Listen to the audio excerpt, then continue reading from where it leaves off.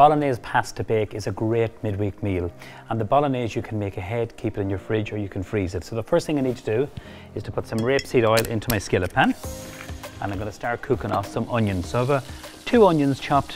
We're going to add them into the pan. 2 sticks of celery. So I'm just going to literally chop them, not too big and not too small. Give them a little stir just to coat them in that lovely rapeseed oil. Now for my mushrooms. So I'm using the button chestnut mushrooms, so I am. So I'm slicing them nice and thin, and again just scoop them up and pop them in there. Just combine everything. Now next thing I'm going to add in is that lovely Simply Better Irish Angus mince. And just with the spoon kind of break that down a little bit.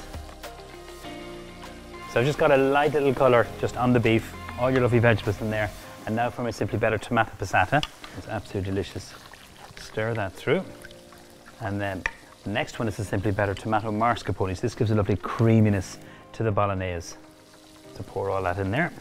And again, you just combine the 2 sauces with the mince. I'm just going to add in some caster sugar, and then our seasoning, some salt and pepper.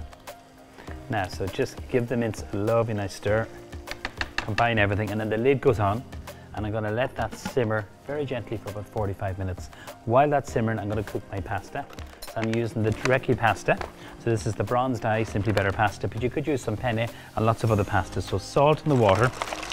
I'm going to cook that for about 5 to 6 minutes. So it's going to be cooked al dente, because then I just mix that lovely Bolognese with it, cheese, and then into the oven.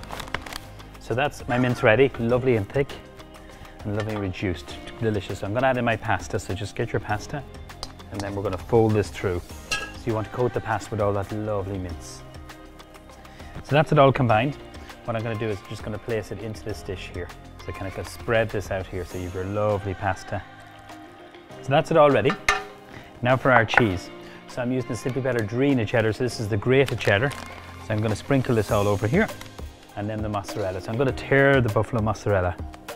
Now, so that's the last of the mozzarella. So that's it ready to go into the oven. So I have the oven preheated at 160, and that's going to go in for about 20 to 25 minutes until it's beautiful golden brown. When it comes out of the oven, I just like to serve that with a lovely green crisp salad.